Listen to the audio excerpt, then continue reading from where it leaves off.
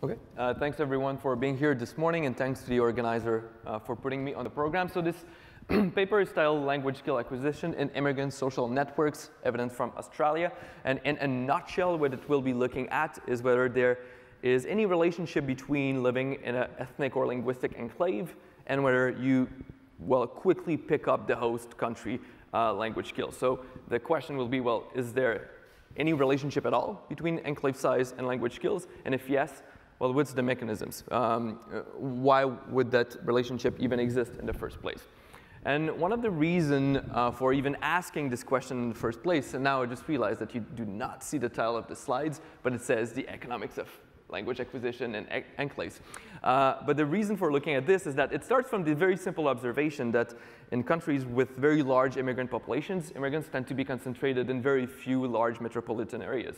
So in Canada, the vast majority of immigrants are located in either Montreal, Vancouver, and Toronto. In the case of Australia, that would be in Sydney and Melbourne. And many policymakers worry that these high levels of segregation may have long-term implications for integration, as well as on the native population themselves by increasing communication barriers. Another possible consequence of this spatial segregation of immigrants has been documented by George Borjas that looked at how quickly the earnings of immigrants catch up with the earnings levels of natives in the US. And what seems to be the case is that the most recent cohorts to the US of immigrants to the US have been experiencing much slower rates of convergence in terms of earnings.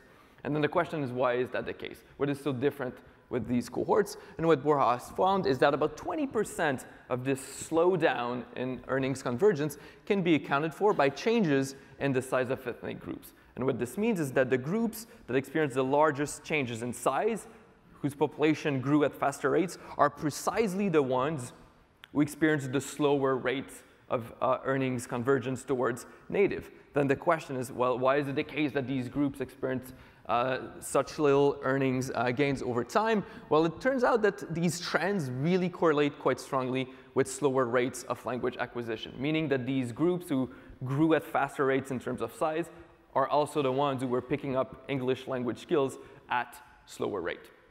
And so it begs the question, well, is it the case that ethnic enclaves or the fact that you have many co-nationals living among you may be playing a role? So theoretically, it might be the case that enclaves do diminish incentives to invest in you in host country language skills.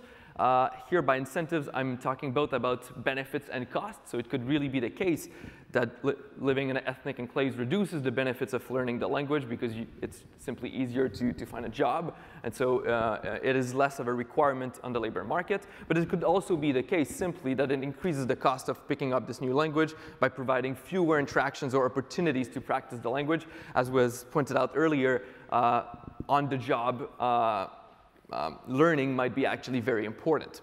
If this is indeed the case, well, there's two important implications. One is, as was said, it could reduce immigrants' long-term economic assimilation, if indeed this is the case that it reduces their language skills, because we know the returns, the economic returns to language skills are really large. At least in English-speaking countries, if you look at meta-analyses and survey documents, we're talking about a 15% return in terms of earnings, which is roughly on par with the return to education. So this is a very large return. And then it could also be the case that it produces externalities on the next generation in terms of decreasing the incentive to pick up language skills for the next generation of immigrants. And it could also just increase communication barriers, which are borne not only by immigrants themselves, but anyone who gets to communicate with them.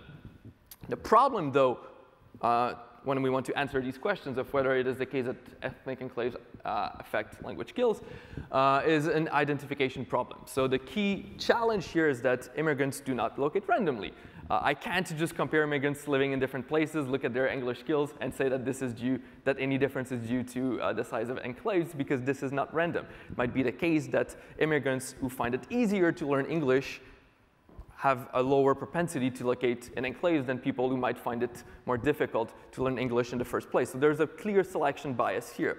A type of selection bias that is also very important in the case of immigration to English-speaking countries, as well as French-speaking countries as well, is that since these language have a status of kind of a lingua franca, most immigrants will have some degree of knowledge of English before even migrating, and may, in fact, sort into or out of enclaves on the basis of the language skills they already possess upon migration. And so even if I were to run a regression of language skills on enclave size at T0 the day they migrate to a given country, I could already find a relationship, whereas in fact it can't be the case that enclaves had any effect since people had been living there only for one day. If we look at the literature in a pure descriptive sense, there is indeed a very strong negative cross-sectional relationship between the stock of language skills at one point in time and enclave size. This has been documented in many places. So Ed Lazier found that in the US back in '99. Barry Chiswick and Paul Miller documented that in the US as well as in Australia. I highlighted this paper because Casey Warman found that this was also indeed the case in Canada as well. And Christian Dustman and his co-author Fabry found the same in the UK. So this seems to be true pretty much across the board, at least in English-speaking countries.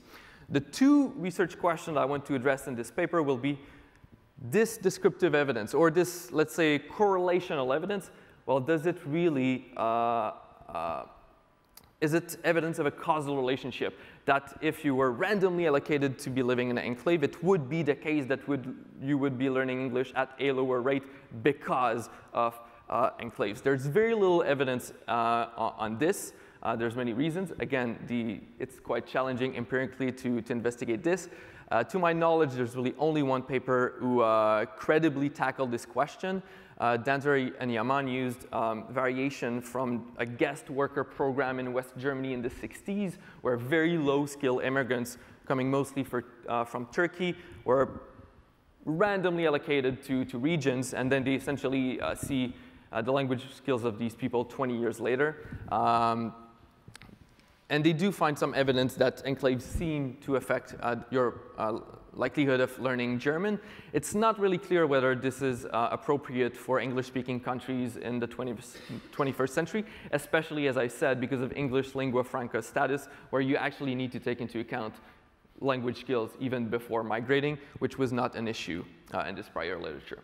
And then the next question, and here I will only provide suggestive evidence, but I think this is where things get really interesting and more research should be done, is, well, what drives this relationship? Why is it the case that enclaves even affect language skills in the first place? Is it that people make fewer formal investment in language? Is it the case that they're less likely to enroll in English courses? Or has it more to do with the labor market itself and the fact that maybe they end up in jobs where they have fewer opportunities to practice English to begin with? And just to give you a quick preview, I will find absolutely no role for formal English courses in driving this effect, but I will provide some very suggestive, speculative evidence that indeed the returns to language skills are smaller in enclaves, in the sense that immigrants will still be able to find work, but this will be different types of jobs, jobs in which they plausibly have fewer opportunities to practice English. Okay.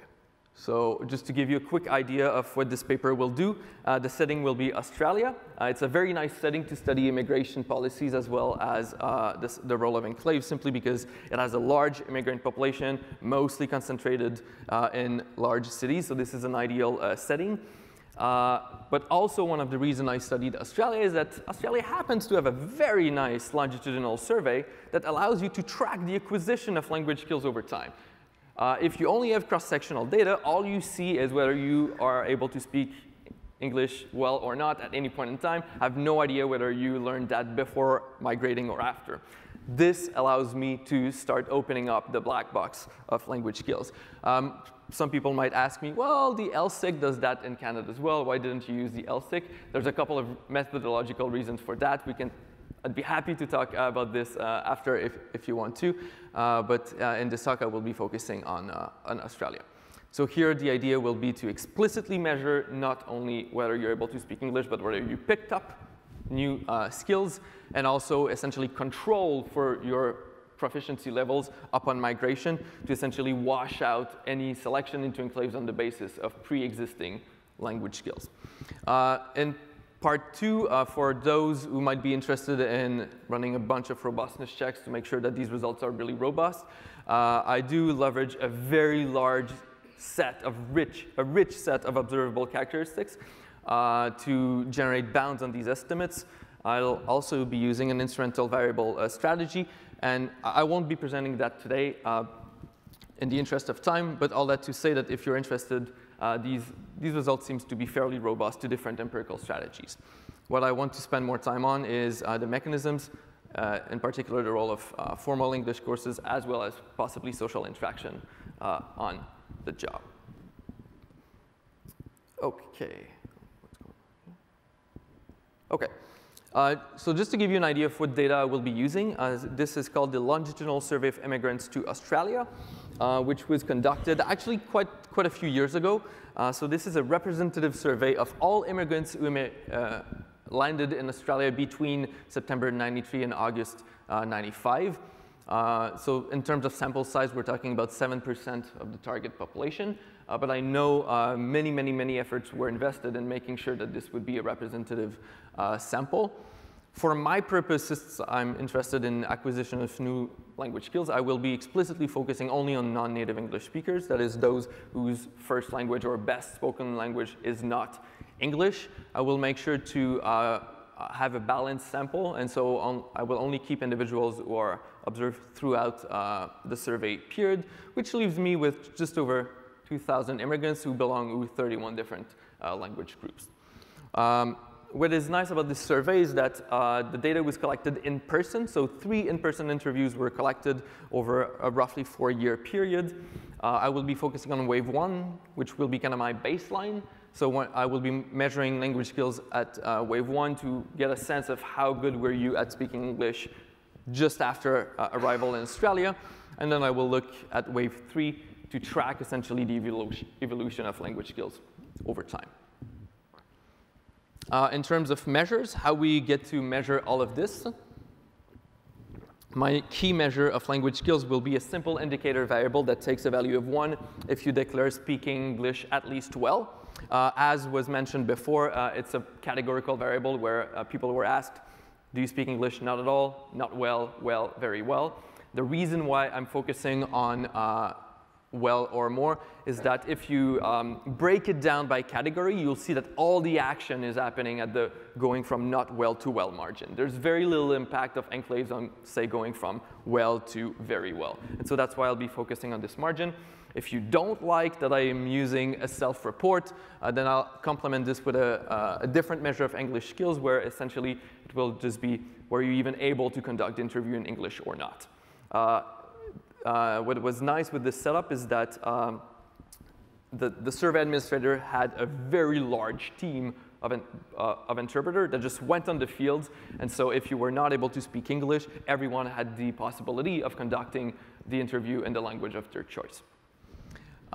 Second, by enclave size, when I talk about enclave size, I need to measure this. I will essentially just use the fraction of people of language K living in area J. I will normalize this by the fraction of people of language K living in Australia. The reason is not to underweight very small groups. And so you can think of this as really as a segregation measure. So whenever this takes a value larger than 1, it simply means that language group J is overrepresented in area K given its prevalence in Australia. And then it's not really clear at what level of geography you want to measure this. Many people would disagree with that. I'll consider two levels, one which is essentially city size, think of a CMA. And then I'll essentially zoom in and focus on, let's call it neighborhoods, of which there are 64 in these data. OK. So here's the paper in a nutshell. These are not regression results, but this is essentially what will be happening. So here I'm just showing you the evolution of language skills from wave 1 all the way to wave 3. And for illustrative purposes, I'll just break the sample in half. And people who live in above median enclave size, I will say they live in an enclave. And those who live below medium, I'll say non-enclave. And there's 2 things to notice on this graph is that according to both my measures, firstly, clearly there was already a difference between enclave and non-enclave resident that existed right at the beginning. So this is the sorting story right here. I don't want to be using this variation. What I want is to control for this and only look at what happens after. And so I want to be able to control for this difference to begin with. But then the second interesting pattern is if you look at the difference in proficiency levels between enclave and non-enclave residents, or I should say, sorry, between non-enclave and enclave residents, the gap actually grows over time, which means that people living outside of enclaves are actually learning at faster rates. So if we want to do this in a regression format to take this a bit more seriously, I'll be regressing language skill in wave 3 on this measure of enclave size, as well as your past level of proficiency, which is your wave 1 level of English skills. A bunch of predetermined characteristics that cannot endogenously affected by enclave size. That includes age, gender, education. And again, they have so much rich information in there. So they ask them, why did you even migrate to Australia? Why did you choose the state you are located in? And so I'm going to be controlling for all of that. And importantly, I will have SSD fixed effects, meaning that if in some places there's more English courses available and it affects all immigrants grouped the same way, I'm going to net that out entirely. We'll also have language group fixed effects to control for differences in linguistic distance to English, for instance. And so the coefficient of interest beta will be purely identified by comparing two immigrants who speak the exact same language but live in different places, as well as by comparing two immigrants who speak different language but chose to live exactly in the same place. So if we just put that in a table, in column 1 here and 4, I'm really just regressing enclave size on the quality of spoken English. Here I'm not controlling for lagged English, so this is essentially a replication of what's been done before. This is more of this correlational relationship, and you can see there's a strong negative relationship as has been found before, particularly when you measure enclave size at the city level. In column 2, as well as in column 5, I now control for way more individual characteristics, including your motivation for choosing where you resided, whether you asked, or whether you expected receiving help finding work, whether you expected receiving help learning English, even before migrating, and so on. The coefficients shrink a tiny bit, but not all that much. Just to give you a sense of the magnitudes, here, a 1 standard deviation in my measure of enclave size is associated with roughly a 3 percentage point decrease in the probability of speaking English, which is very much in the ballpark of what has been estimated before. What's actually interesting in my preferred specifications are columns 3 and 6, where now I control for whether you were actually even able to speak English in wave 1 at the moment you immigrated. And so this takes care of this selection issue into enclaves on the basis of your pre-existing language skills. And you can see that the coefficients are cut by about a third, meaning that in these cross-sectional relationships, roughly 30% of your effect is pure selection on the basis of skills differences that already existed. In terms of magnitude, so these coefficients, a 1 standard deviation increase in enclave size roughly explain about 15% of the total change in language skills you observe in the raw data. So this is actually quite big. This is not a huge effect, but this is still economically significant. OK, then I want to spend some time on the mechanisms. I think this is where this is getting a bit more interesting. Again, this will be more speculative. So a first pass at this is to ask, well, who even are the groups that are affected by enclaves? So here I just break it down by gender, by education, by age. And I highlighted the groups that are essentially driving all of the effect. So there's nothing going on for men. All of the effect is driven by women. If you look at education, the category that I called middle are people who have more than a high school degree but no college education. And pretty much they're driving all of the effect as well, meaning that really highly educated workers are insensitive to these changes in the social environment. And then workers who are aged over the age of 35 do not respond to these change in incentives. Only workers who are below the age of 35 respond. Then I hope you can see this. The numbers are a tiny bit small. So here I'm using completely different outcome variables to test for mechanisms. So first, I'll ask, did you ever enroll in an English course or not? Just note that at this time in Australia, all immigrants had the right to 510 hours of English instruction for free, regardless of where they live. That could even be done by sending a tutor at your home. So this was very accessible for pretty much everyone. And so money was never a reason not to take these courses. And what you see, if anything, the relationship is positive, meaning that people living in enclaves, if anything, were even more likely to take English courses, which kind of makes sense given that they had more to learn to begin with. But what this tells me is that this is probably not a mechanism that would explain the fact that they learned less. They clearly didn't they were not investing less in these English courses. When you ask them, do you think there's a lot of contact between cultures in Australia? This is why I say all these results are very suggestive.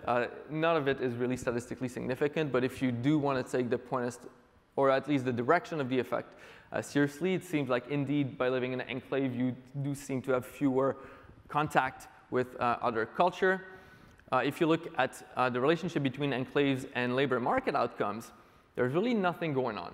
And I think this is an interesting result. Some people might think that it seems like the labor market does not really matter with enclaves. I see it in a very different way, because we know there is a very large return to language skills. So it needs to be the case that there's different factors that are offsetting each other in this case. And actually, if we just fast forward to the last column here, I just generated a measure of the return to proficiency. And so for each combination of language group and location, I calculate the difference in employment rates between people who are fluent and those who are not. And I just take this as a rough measure of the expected returns in terms of the probability you find work for each possible combination of language groups and location. And indeed, there's a negative relationship, meaning that there's probably less of a gain of learning English if you're living in an enclave. And this is very consistent with this null effect on working. It just means that if you live in an enclave, you're just as likely to find work. Why? Because the return to learning English is actually smaller. And in fact, if you look at these variables, where here I'm conditioning on people who do work, the probability that they use a language other than English at work, again, it's not statistically significant, but it's going in the right direction. It seems like living in an enclave, you're more likely to be using other languages other than English. If I were to run this actually at the SSD level, the smaller neighborhood level, this one turns strongly statistically significant. It tells me that is definitely something going on. And it seems like they rely more on their social networks, probably within the linguistic community, to find these jobs. So overall, this is very suggestive, but what this tells me is that people are still able to find jobs in enclaves, but these are different types of jobs in which that they found through social networks, in which they likely get fewer opportunities to practice English in the first place. So I'll just wrap up on this in terms of the results. It does seem like enclaves do affect the rate at which people learn language skills. We're talking here about a 1/3 deviation increase in linguistic concentration, decreases learning rates by about 2.6 percentage points. But the key caveat here is really that about 1/3 of cross-sectional estimates are due to sorting rather than a real learning effect.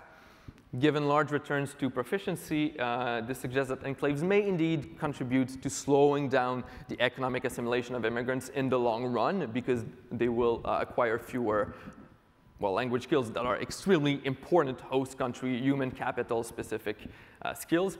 And then we can really speculate on the role of social interaction in the workplace. Is it the case that the workplace itself contributes to the acquisition of language skills? It's kind of a chicken and the egg problem, where is it the case that because I don't speak English, I can't find jobs that have strong English requirements, and so I don't get to work in these jobs that would allow me to practice English?